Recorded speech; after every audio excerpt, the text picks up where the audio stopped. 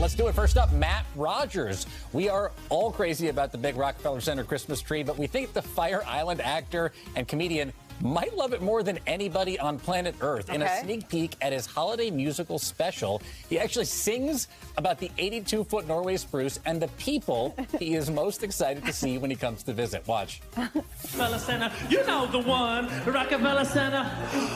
I want to see Jimmy Fallon come out the building because that's where he works. I want to see Al Roker come out the building because that's where he works. I want to see Jenna Bush Hager come out the building because that's where she works. And I want to see the big